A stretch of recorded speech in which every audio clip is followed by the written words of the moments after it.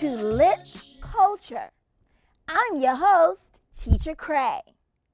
On today's show, we will discuss with some young members of our local community, culture. Culture and its impact on their lives and its influence on their well-being. First, what does culture even mean?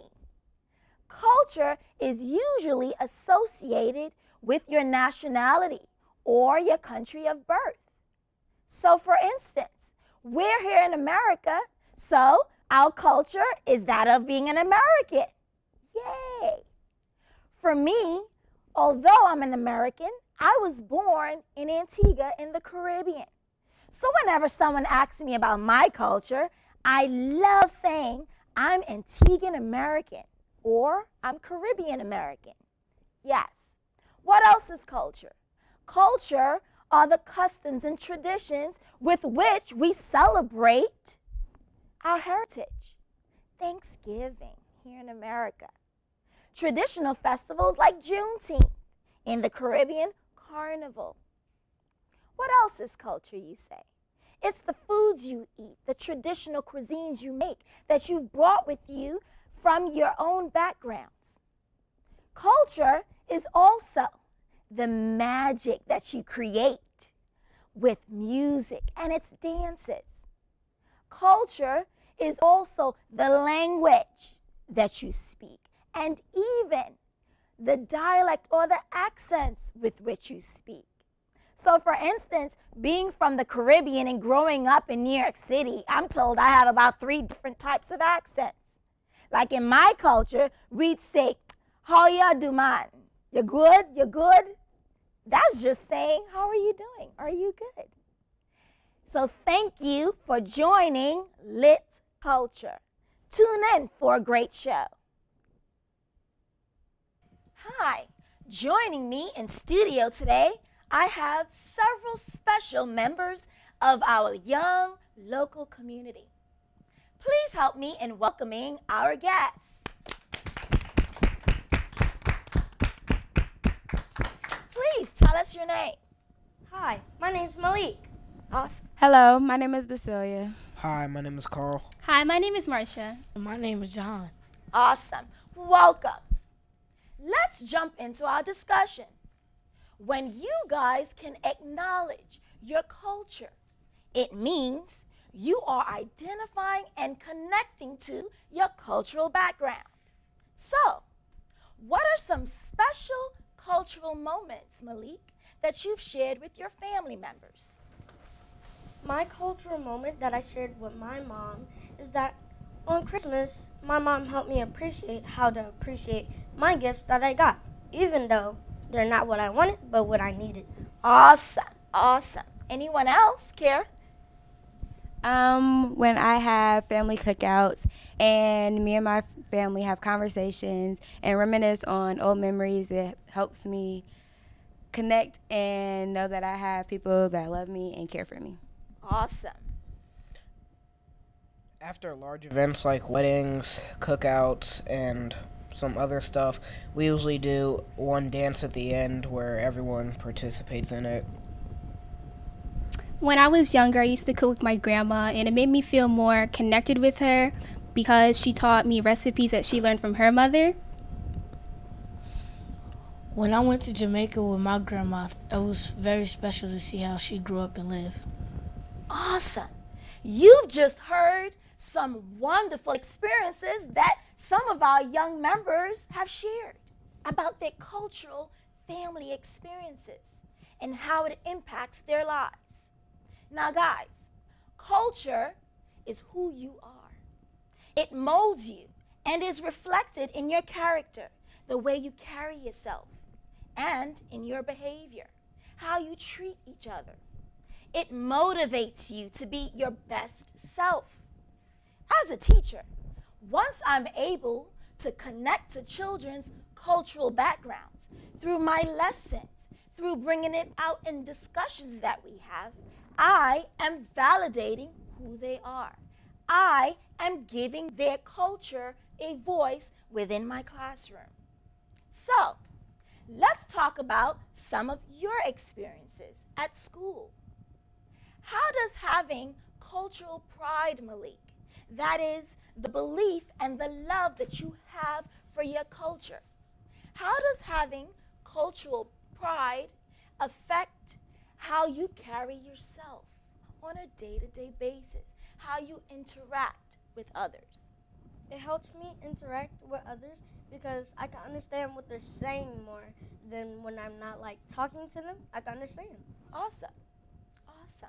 Now let's hear from some of our others. In school, being culturally different helps me because I can introduce people to new things that they've never heard or learned about before. In school, my culture helps me relate with other students and share some stuff that they might have gone with. Awesome. What I'm hearing is that our children are definitely impacted by having cultural pride. Once again, cultural pride is the value, the love you have inside of you that connects you to your cultural heritage. It helps us to be able to know where we came from and where we're going. Now, it's time for our share. Let's think. What are some takeaways that we have from our show today? Takeaways such as any lit ideas. Now, one thing I'd like to share with you is in the culture that I'm from, being born in Antigua in the Caribbean and then being raised here in America, I realized that I have some cultural differences that make me who I am. So for instance, when we say things like, this is lit, we kind of flick our fingers like lit. So, Malik, time for you to share. What is one takeaway you can share with us that makes you think this is lit?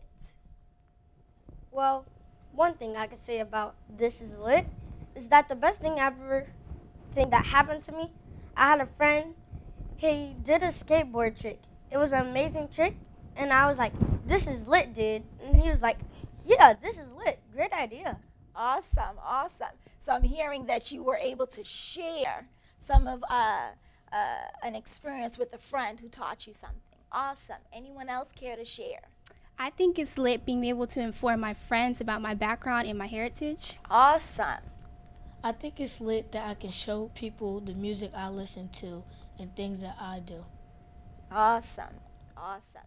So, thank you so much for sharing your wonderful ideas with us. Please note that acknowledging your culture sets you on a beautiful path of believing in your greatness. I urge you to commit to learning more and more about your cultural heritage. I urge you to commit to sharing your cultural heritage and who you are. So, in joining me today, once again, we have some young, beautiful members of our community who were able to share some cultural experiences that they've had with their family members. We heard about things that they've had or shared with friends, older friends that have taught them things. So I encourage you, please go out, go to a museum, go to a cultural arts center. Try to connect with who you are. One of the things that I've been able to do successfully as a researcher, having to research for the book that I wrote about Carnival in my own hometown, I had to research what it meant to even have Carnival.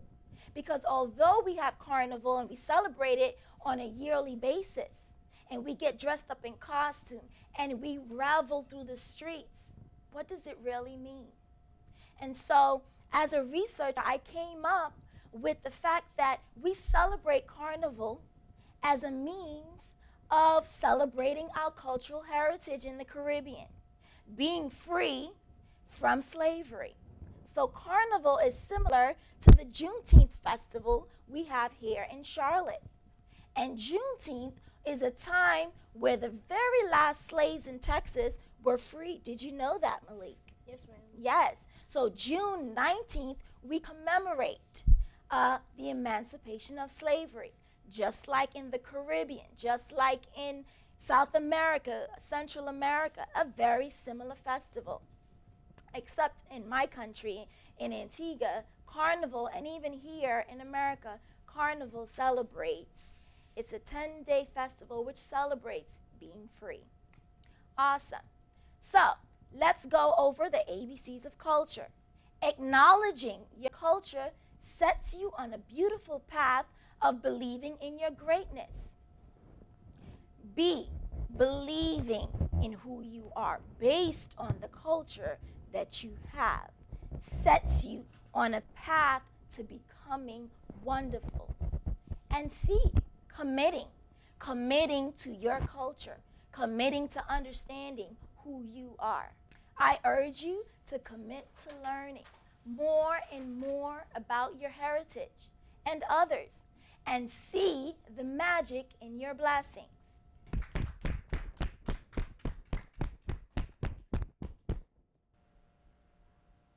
Did you know that acknowledging your culture will make you into a better reader? Here's how. Good readers improve their comprehension of stories by making connections to characters. Honeydew is a character in a children's book I wrote, and she understands how unique her culture truly is. She knows Carnival is a magical time in Antigua. There's lots of soca and calypso music and people masquerading and dancing in the streets.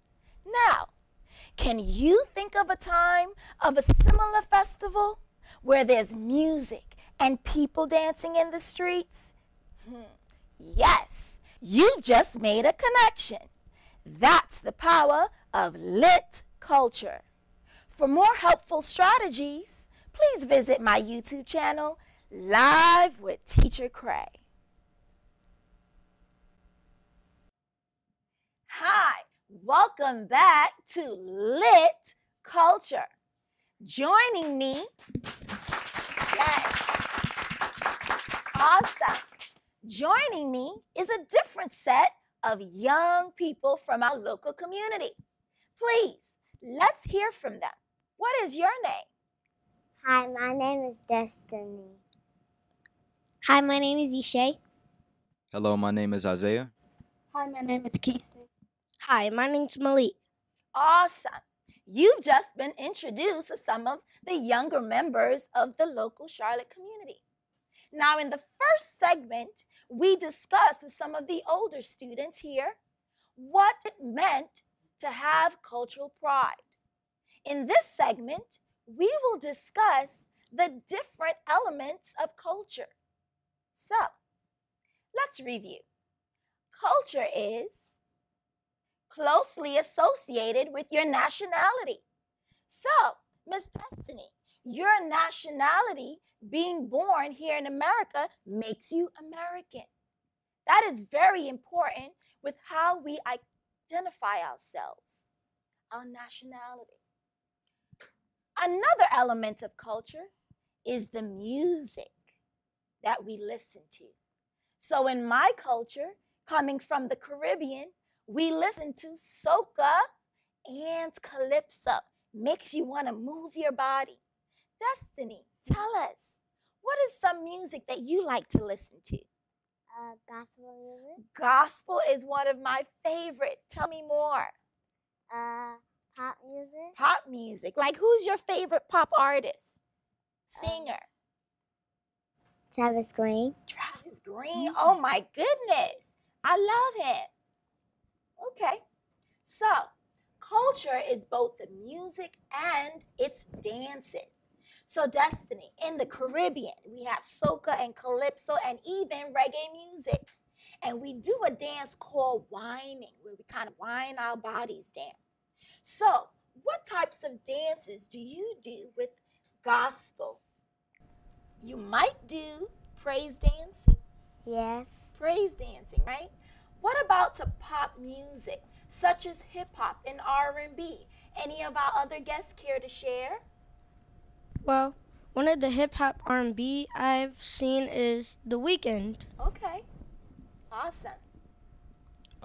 Another R&B artist that I like, her name is SZA. Okay. I like Beyonce. Beyonce, awesome. I like either Ariana Grande or Zendaya. Yes, awesome. So we've just heard from our guests about different artists, different singers. What types of dances do we like to put to some of those pop and R&B singers? Who can start?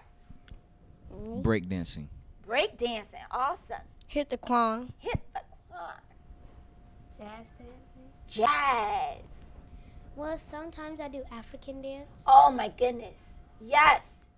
I remember when I first came to this country, I actually was a dancer in Antigua. I went to summer dance camp. And so when I came here, about 8 years of age in the Bronx, New York, I guess it just came out naturally. So I remember one of my first instructors was not my teacher at school, but she chose me. And I remember I came up with an African cultural dance with another student. And I mean, everyone in my school loved the dance. We performed it like 3 or 4 times. We even performed it, Destiny, at the 4th grade graduation. I felt like I was a star. And I felt that way because I was connecting to my cultural heritage.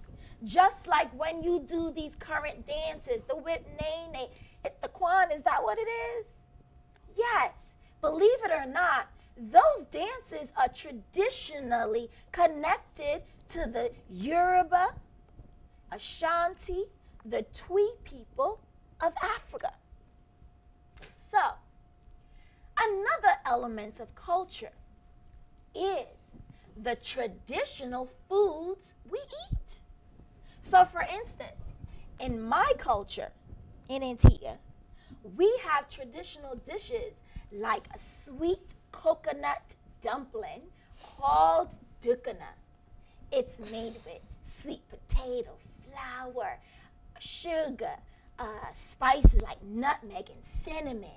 And you roll it up into a dough and you put it in these banana leaves and you boil it in water.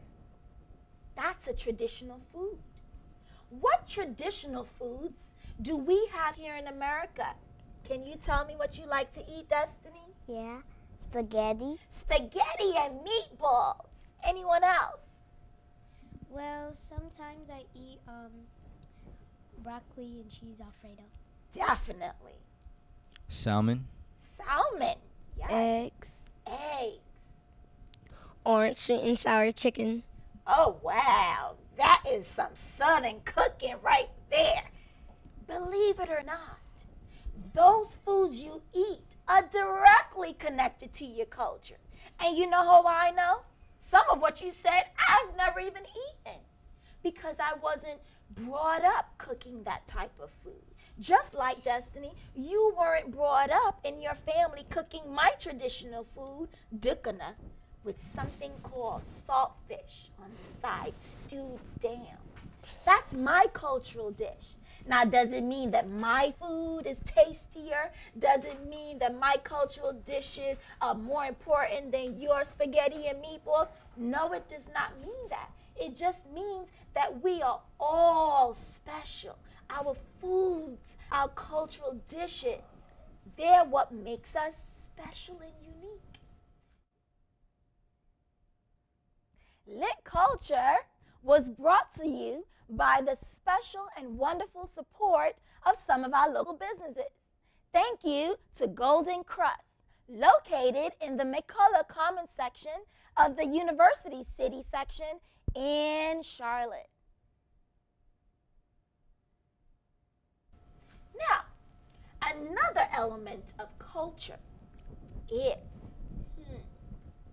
we looked at music and dances. We looked at the nationality. We looked at our foods. Now, how about the festivals, the customs, the traditions that we love to have every year? In the first segment, we talked a little bit, Destiny, about one of our traditional festivals here called Juneteenth, where we celebrate the emancipation of slavery. And I mentioned to you there's a similar festival in Antigua and in the Caribbean called Carnival. Yes. So what are some traditional customs or festivals that we celebrate? Maybe it could be something as simple as Christmas. Can you think of anything, Destiny? Summer. Summer vacation, yes. Here in Charlotte, do you know how many festivals I've been to already? There's the Jazz Festival, the Soul Fest Festival. Now they're about to have, guess what? A Caribbean festival called the Jerk Fest Festival. Have you heard about it? It's coming up. Anything else that we like to celebrate with our culture? Kwanzaa. Kwanzaa, awesome. Now Kwanzaa is directly connected to our cultural heritage. Kwanzaa actually is a celebration that goes along or right after Christmas, where the African American family gets to unite. So each day out of the 6 days, each day has a color. Each day you light a candle. Each day you say, God, giving thanks to you, giving thanks for our family, our cultural heritage, for making us who I am, and giving us the pathway to going forward. Anything else? Easter. Easter, yes. Thanksgiving. Thanksgiving. Thanksgiving. Sometimes I celebrate Ramadan in Islam. Awesome. I love to hear that. Now, Ramadan, as some of you may know, goes along with the Muslim faith, just like Christmas goes along with the Christian faith. Each one, depending on their faith, have different festivals and customs where they get to celebrate their higher purpose in life. Awesome. Thanking you guys so much for being here and for being great and awesome guests. Now let's recap some of the things we just learned today, Destiny. Culture is, first and foremost, connected to your cultural heritage, which usually is connected to your nationality. We are American, yes. I am an American citizen.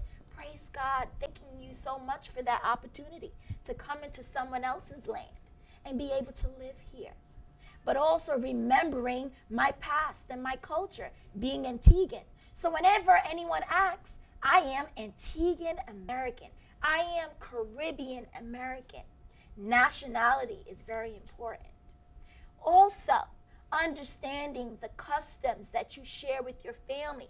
That's what makes you unique. That's what makes us special.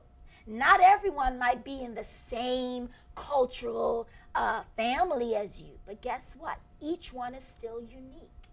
And it is those differences, that diversity, that adds richness to our culture and our cultural heritage here in America. That's what it was founded on. Being able to be from different backgrounds and still unite and come together.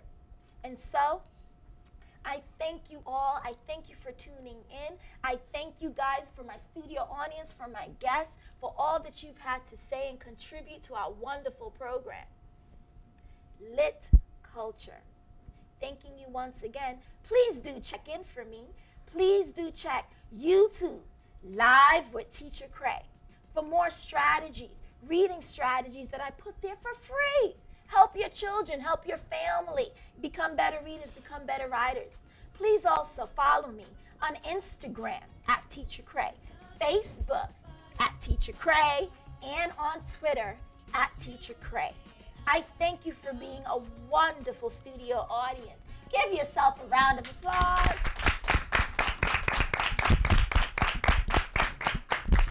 Awesome, awesome.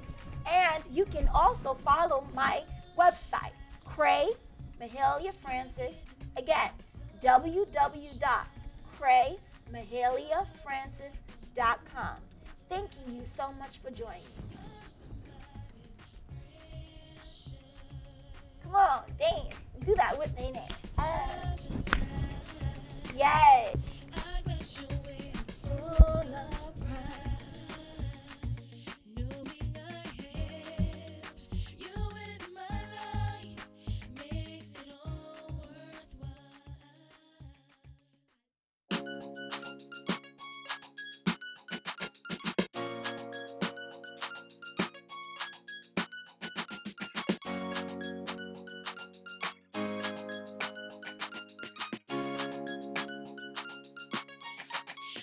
love you from the bottom of my heart. It's you that I adore. I love you from the depths of my soul. Ooh, yeah. Sunshine, you've given me sunshine. Our love is like the moonlight. You're somebody's precious. Time to time, I bless your way, I'm full of pride. And deep, so full of love. Time to time, I glance your way, I'm full of pride. Knowing I have you by my side makes life alright. I love you from the bottom of my heart. It's you that I adore. I love Come on, you baby. from the Come on in my depths arms, of I wanna my talk to you. soul. It's safe here. Yeah, baby girl, maybe we sit down and reminisce. Cause the road that take me to your heart was consist of many joy, happiness, and many wish. But now you're in my arms with many hugs and many kisses. Now, right now, just wanna get it up to date. Cause your happiness is strictly up to me. And the closer we get, it's strictly up to mate. So looking at my face, where you say, Love you where you from say. the bottom of my heart. It's you that I adore. I love you from the depths of my soul. Ooh, yeah.